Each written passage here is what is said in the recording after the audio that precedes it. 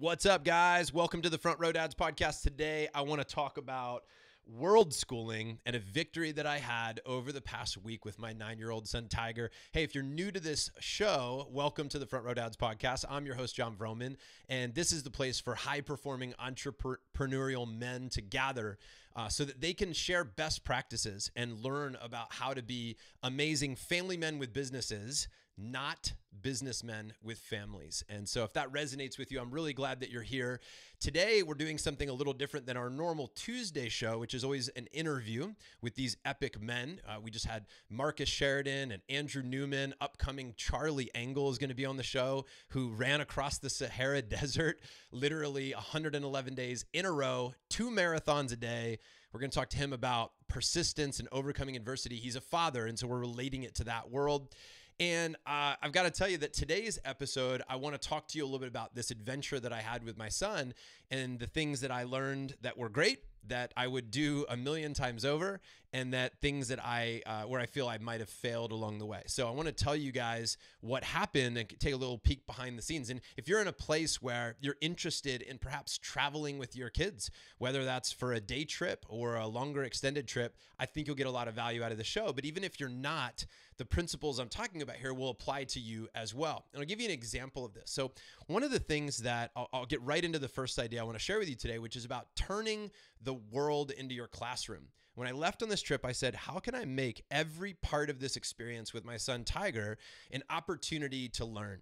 So as an example of that, we got to the airport, and rather than doing everything for Tiger, I let him get involved in almost every step of the way. I had him check in on the kiosk and hand the ID and the tickets to the TSA agent. I had him navigate all the signs and ultimately handed over the responsibility to him to get us to the gate. I had him look at the sign and tell us what time we needed to be on the plane. If we were going to go walk and get a snack, to set a timer to make sure that we made it back to the plane on time. I just allowed for this to be an opportunity for him to really step up. And then I saw through that his confidence growing. Now, I want to give credit to my buddy Dan Martell, who said something in his interview on this show. And if you haven't heard his interview, you should go back and listen to that. But he talked about how that we're all homeschooling our kids, whether we realize it or not. And for years, I used to think I sent my son away for his education. And honestly, I couldn't even tell you what they were doing in school. I didn't know the curriculum. I didn't know what he was really learning. I just looked at that as like outsourcing. Like, hey, that's one thing I don't have to think about. The school can handle that. But Dan really challenged my thinking on this. And I said, how can I be more involved in my son's education?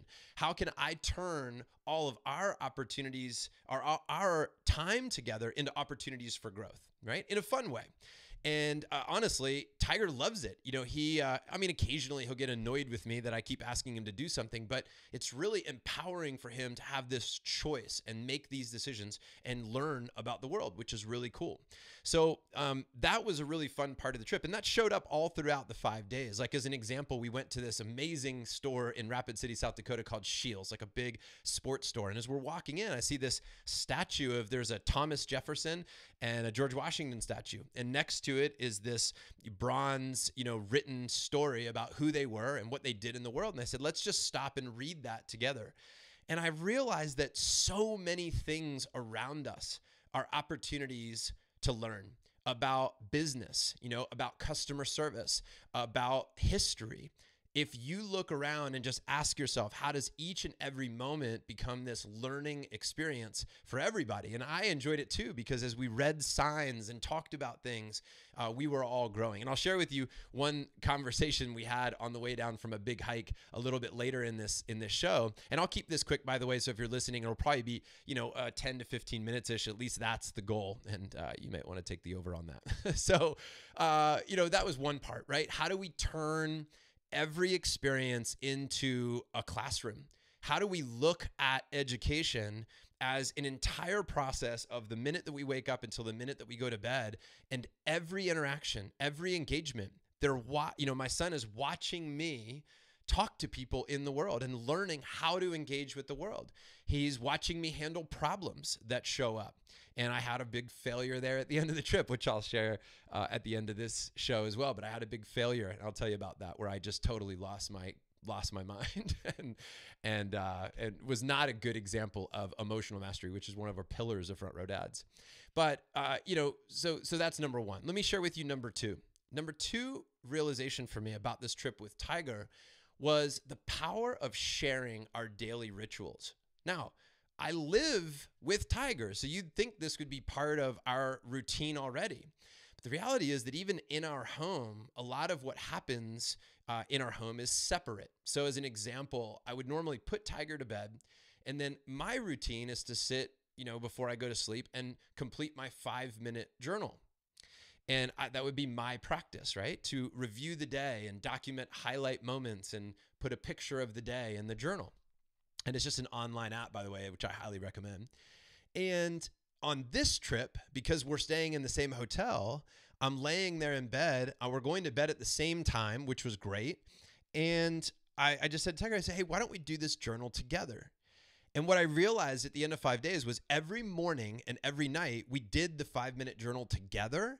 And it was way cooler to do this with him, where we selected the photograph and we talked about what we're grateful for. And we reviewed our highlight moments of the day, what made the day awesome, what could have made the day better.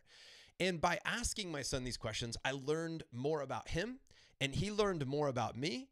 But we also started to generate a new routine between the two of us, and it was really cool. So that was an example of how spending time together for 5 days in the same hotel from morning until night, the rituals of the day were more integrated than ever before. Another one would be I usually do yoga before he wakes up, or I'm stretching before he wakes up, or stretching after he goes to bed again. And I decided, in this particular case, he watched me do yoga. He watched me work out. He watched me, get my exercise in throughout the day. In other words, he rarely gets to see me work. He rarely gets to see me sit and focus and then jump up and do some exercising. He's always at school and I'm doing my work. So the opportunity that we both had to learn about each other's rituals and, routines, if you will, how we operate through the day was so very powerful. And so that was a big one for me, sharing these daily rituals. And I know that I was in a positive way, very influential in his life, but also learning about his, flow throughout the day, how he operates throughout the day was also very good for me. Third, I want to tell you about the fact that we were there for business. That was the purpose of the trip originally. Then it extended to be the purpose of he and I getting some extra days to go hiking and explore the city. But I did have an opportunity to give a keynote speech to an event called Day of Excellence. And thanks to my amazing friends there in Rapid City, Erica Heiser, Kristen Waby, all these incredible people who brought me in to speak at the 10th annual Day of Excellence event. It was just fantastic. 1,630 people, amazing audience. Tiger was sitting right there in the audience. I was telling stories about him. The audience gave him a round of applause, which that was a first in his world. And I think it was really cool for Tiger to see me in that space. That was the first time he's ever seen me deliver a keynote like that with that size group. And I think it was I'm going to guess, it was what we call in this community, a front row moment for Tiger, no doubt. Like, I imagine he'll remember that experience. He'll remember meeting people. And some really cool things happened that day, by the way. So after my speech, I'm signing books and people are meeting Tiger. He's standing right there with me. And they ask him to sign a couple of books, which I thought, gosh, how cool are these moments in Tiger's life? Now, I don't know what they'll all mean to him down the road, but I do know he was being treated very well. I know that he was being lifted, uplifted. He was being elevated by people who saw the best in him, were very complimentary of him about how engaged and present he was. They were reinforcing some values that I really appreciate. So I thought that was really, really cool. So Tiger got a chance to listen to me speak. And then the second day, by the way, I had a second keynote to a company called Black Hills Energy. And Tiger sat front row again. There's a part of that speech where I have everybody in the audience turn to somebody and interview each other. They're asking questions and listening and learning about one another. And Tiger participated in that. He's right there in the front row having this conversation with a wonderful man, 42 years old, who I'd met, and or at least I think I just made up his age, by the way. I was gonna say he's a man probably in his 40s, but he was sitting there talking with Tiger, and they were really engaging. They had a really great conversation, and I really appreciate it. So, by the way, if you, by the way, are out there listening and you were the one engaged with my son in the front row having that conversation, thank you so much. I really appreciate that. It was really wonderful. And I did get your email, by the way, to follow up with the photograph. And so thank you for that. But I got to tell you that those events, those keynotes, those opportunities for Tiger to be present with my work, I thought was really cool because it also gave us things to talk about. And let me tell you about one of my dad failures. So in my presentation, I tell a story about treating people as if it might be the last day of their life. And I talk about how that causes me to be more present with Tiger when I think about my time in that way, knowing that that I have only so much time in life to connect with my son. And we all have an end, right? There's a deadline for all of us at the end of our life. And when I realize that, I get more present. I get more purposeful with my minutes because they're more cherished, because I know that I'm reminded that there's not an infinite amount of moments there that I can capture in life. And I'm walking with Tiger through the woods on this hike, and I'm on my phone. Now, I'm actually doing something that's serving both of us. I'm actually scheduling something for later in the day. But Tiger sees that and he says, hey, and he challenges me. He says, hey, during your speech, you talk about not being on your phone and being present with me. And there's a part of me that really got angry in that moment because I was like, you little ungrateful kid, like I'm doing this for you. And his comment to me though said two things. Number one, I love that he has the courage to challenge me in that way. I love that we have a relationship that he can be that honest with me and question, something that in his mind, hey, I said I was going to be present and here I am on the phone. And he doesn't know what I'm doing. Now I was able to explain to him what I was doing on the phone, which then of course he understood and appreciated, but it caused a conversation between us. And if you trace that all the way back, it's because he started to understand my values. He understood the message that I was communicating. He was confused about it. We had a good dialogue and we both walked away better people for the conversation. So I thought that was really, really cool. So it showed me a gap in my dad game where I have to not just assume that he knows I'm doing something resourceful on my phone. Maybe I want to communicate that. Hey, buddy, I want to be fully present with you. I just need to look up something for 5 minutes on my phone so I can plan the thing for later. So let me just handle this real quick. I'll be right back.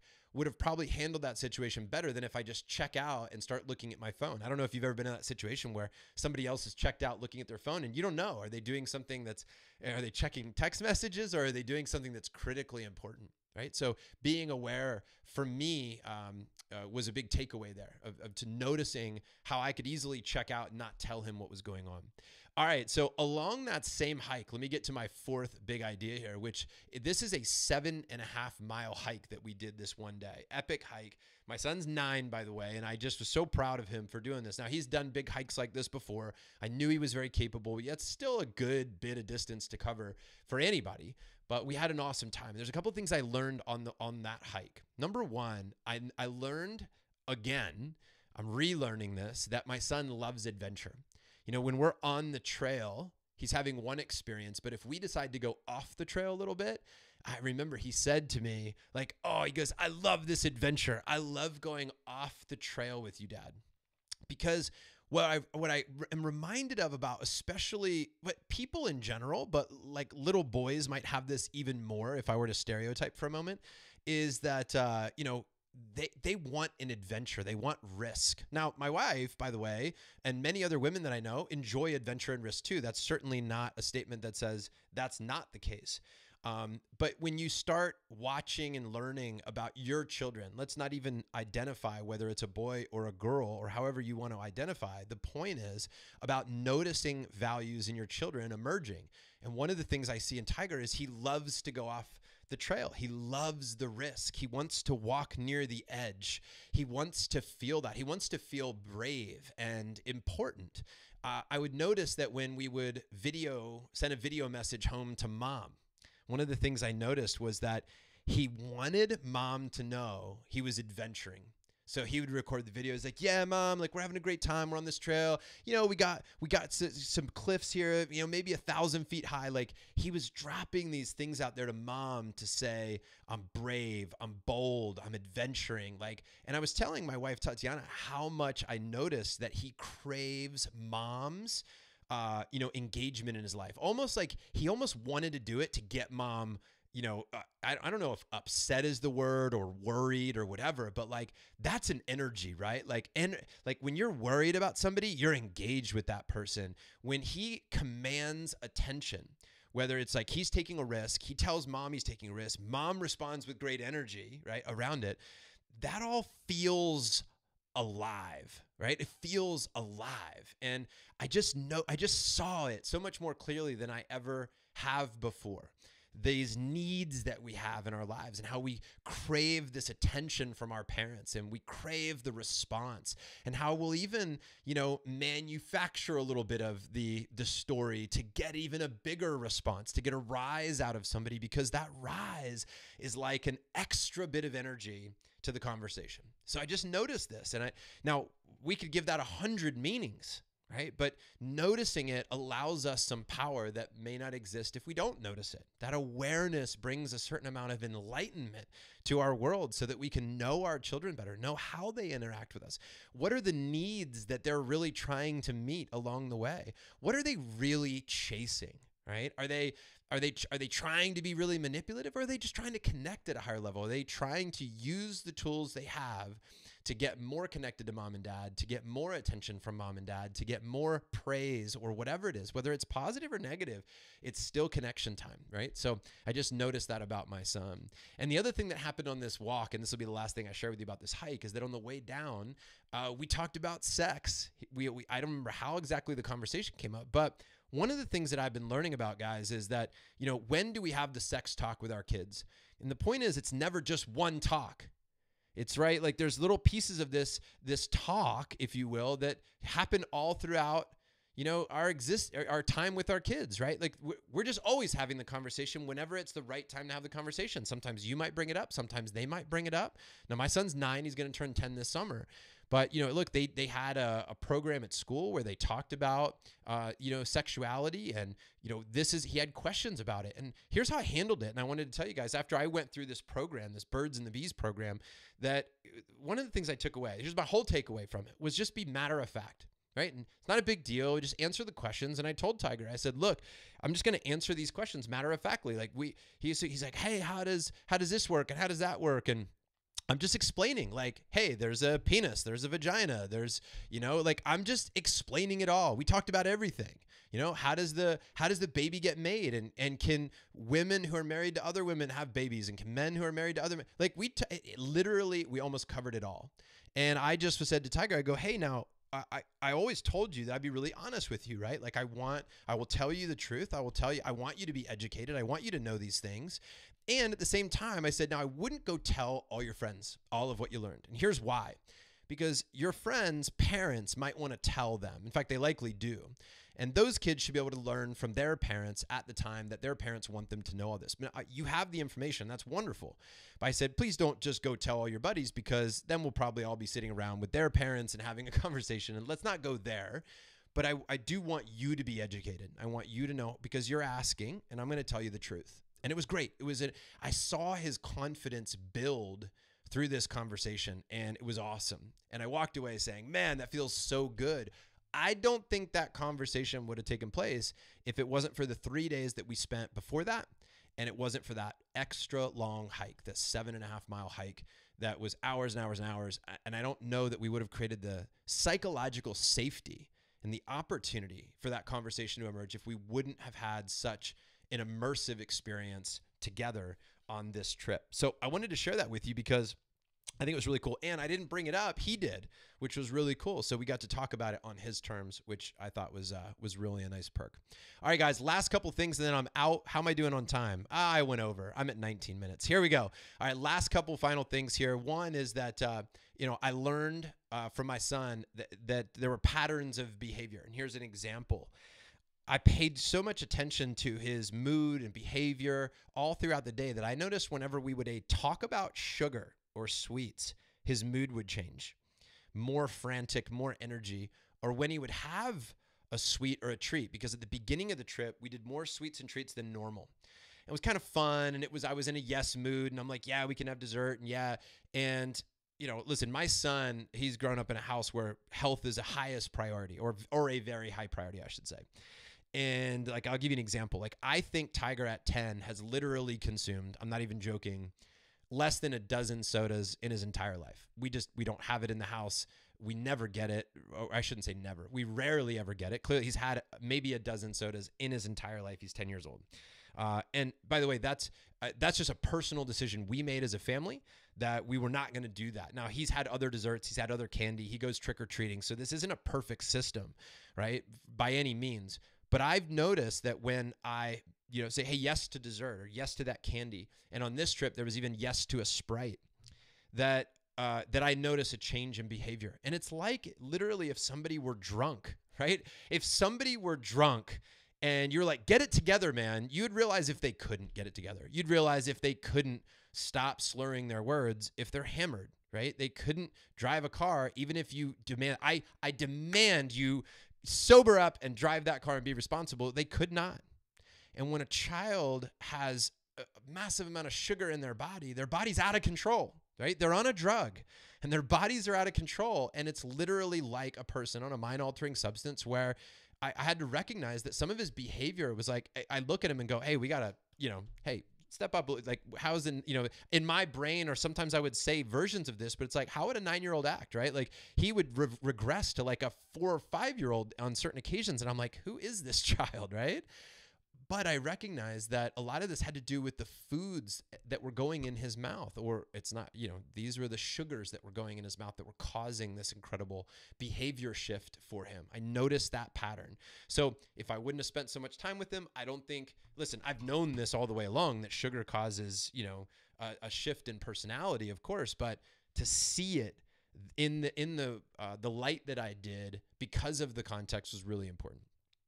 All right, guys. On the topic of health, by the way, my next point is we introduced a health day.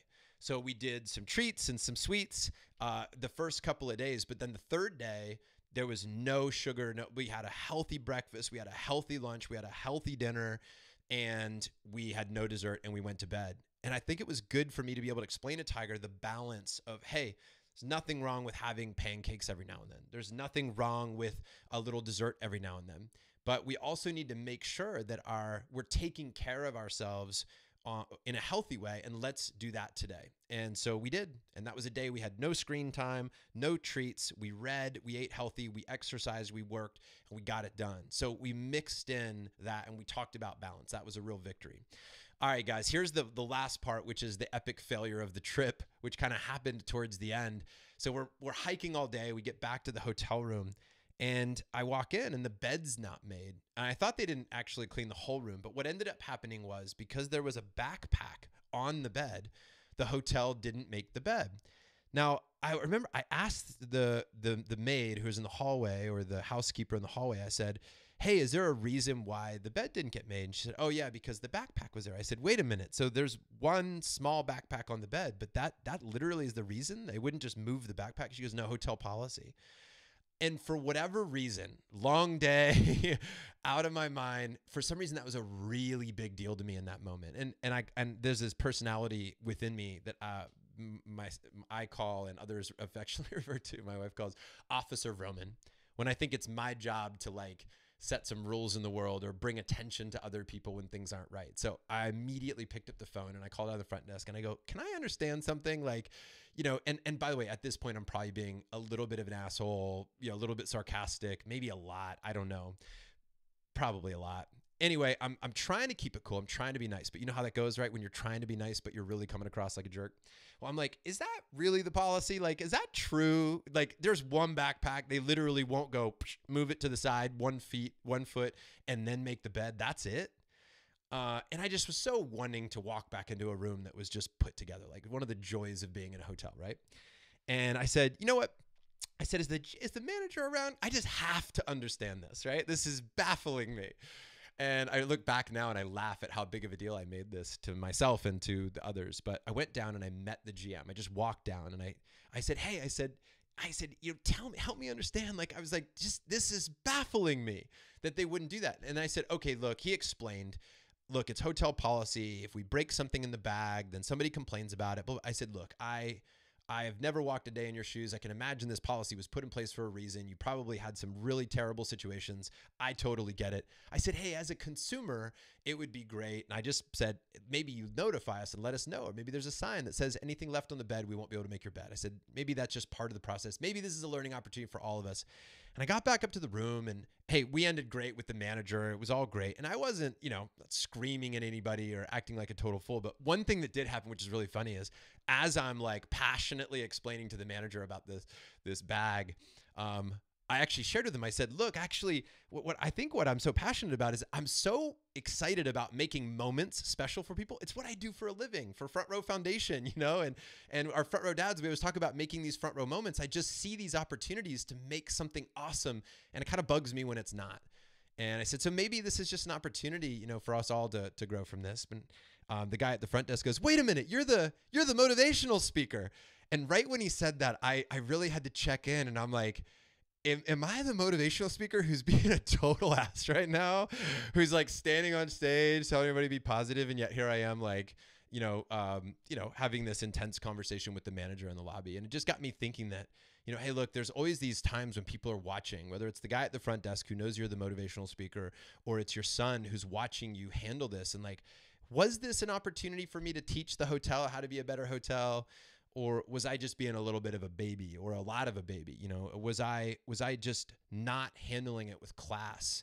I could have said that technically I said everything okay. Like I didn't technically step over the line, but maybe my energy was just a little bit out of alignment with what I truly value. And did I speak with calm clarity and interest, and really without any judgment of the situation? Did I exaggerate that moment? And the answer in the end for me was, yeah. Like I was not proud of how I handled that, even though if somebody would have a video camera, like, wow, everything you said was okay, John. Like you handled it well. Energetically, I still feel like there are moments like that where I failed. So I was able to talk to Tiger about, hey, I think I probably overdid it there. And I just opened up and was like, hey, here's another way I could have handled that. But hey, I'm tired and I made a mistake. So I think what's really important is that when we catch ourselves making those mistakes, we can just course correct. And that ended up being a great final part of the trip. So anyway, guys, look, here's my grand takeaway from this whole thing. Every day there's value in spending 40 minutes with your kids, right? Every day. To do whatever it is with your kids, 40 minutes. And I'm just using that number as an example for this one particular, idea I'm presenting. So 40 minutes a day. There's also value in 4 hours one-to-one time with every kid every quarter. That's the Jim Shields board meeting philosophy that so many of you practice, right? So 4 hours one-to-one time every quarter. But there's also value in a 4-day trip one-to-one with your kids once a year. And if you have not scheduled this with your children, if you have not gotten an extended adventure, extended trip, just 2 of you to go away and go through multiple days, right? Doing life together, I highly recommend it. That's my big lesson for today is get away with each child one time a year for about 4 days or so. Go on an adventure, have an epic time. That's it for today's show, everybody. I hope this was of value. If you're having a great time listening to the Front Row Dads podcast, please let us know how we're doing on iTunes. Leave us a rating or review. Screenshot that, send it to me. I'd love to send you a personal thank you. My email is john@frontrowdads.com. Also, guys, we're opening up membership for Front Row Dads around Father's Day. We're going to open this up maybe 2, maybe 3 times a year, probably twice a year, for guys to become members of the organization, where we have these monthly calls. We get together, we talk, you get invites to our live retreats. If that's of interest to you, make sure to put your name and your email in at the website, frontrowdads.com, so we can notify you when it opens. But that's it, guys. Get out there, be epic family men. Thanks for listening today. And again, share this episode, by the way. If you've got another dad you think would value it, pass it along. We want to get this information out to as many people as possible. So really appreciate you guys being part of this brotherhood. Join the conversation over on Facebook, frontrowdads.com/Facebook will get you right to the page. And there you can ask questions, offer up insights, and whatever else to continue a great dialogue so we can serve our families at a higher level. Adios, boys. See ya.